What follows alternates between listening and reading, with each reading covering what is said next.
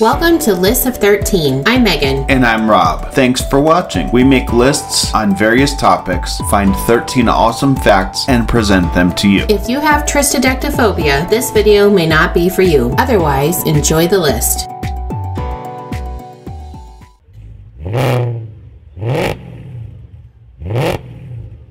Here at Lists of 13, we like cars. Some may even say we have an unhealthy obsession with them. It doesn't matter what kind of car it is, we are interested in them. Fast cars, slow cars, new cars, old cars, American cars, imports, any kind of cars. In this series, we are talking about cars. All kinds of cars. The good, the bad, and the things that you probably didn't know.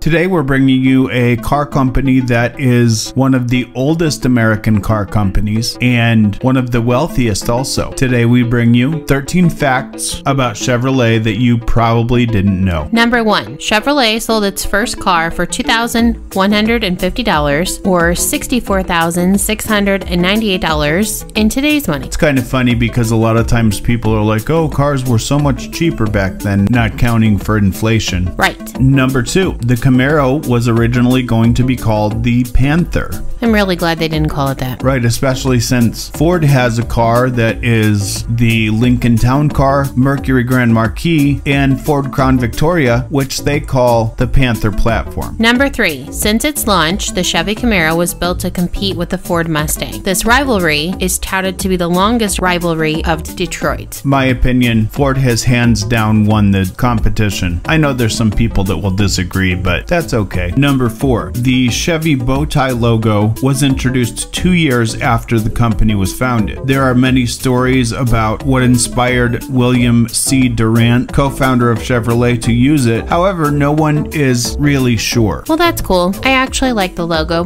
I think it fits its vehicles. And they all just look kind of fancy because everybody's wearing a bow tie. Right. Number 5. The Chevelle was built at 10 different assembly plants in 2 countries over the course of its lifespan. You know, they sure moved around a lot. That car wasn't produced for that many years, and to have that many plants, that's quite a lot. I bet the countries were the United States and Canada. Number 6. Chevrolet stopped producing civilian vehicles during World War II so they could help the war effort. Converting their plant allowed them to build T-17 Staghound armored scout cars as well as airplane engines. That's really cool that they could make their plants that versatile. Right, there were some other companies that did similar things. Mitsubishi did that for Japan, and BMW did that for Germany. We want to thank you again and tell you how much it means for you to watch this video. We would really appreciate if you would do some things to help our channel grow and reach more people. We would be so grateful for you to subscribe to the channel, like this video, ring the bell, and share this video with your friends. As a result, YouTube will share our video with more people. Number 7. The first Chevy was sold November 3rd, 1911. Number 8.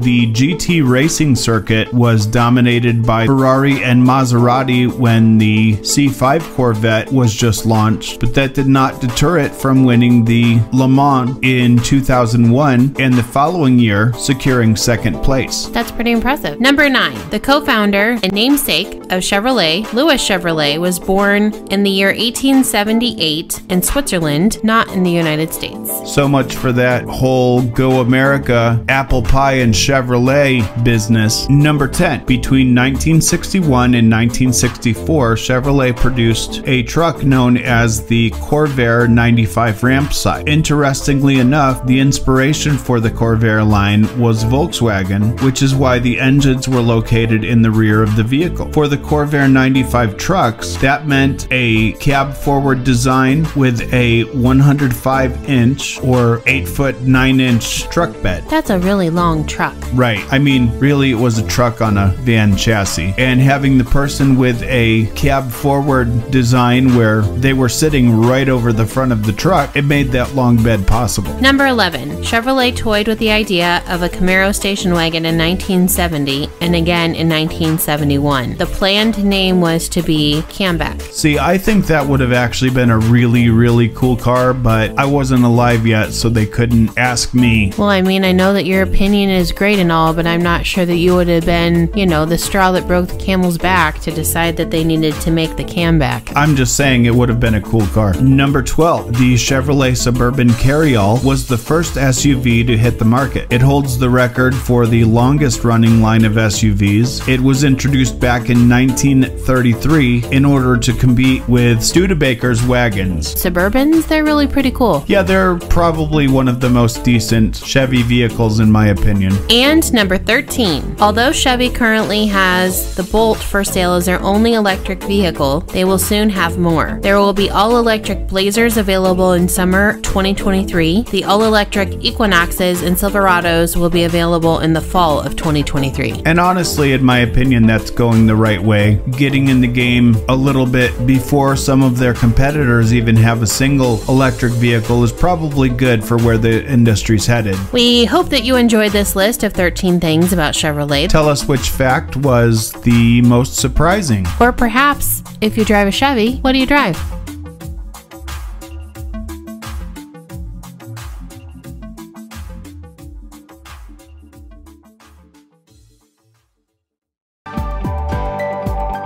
Thanks again for watching. If you have an idea for a new video, tell us in the comments. We'll mention you if we do it. We hope you have an awesome day. And please be kind to each other.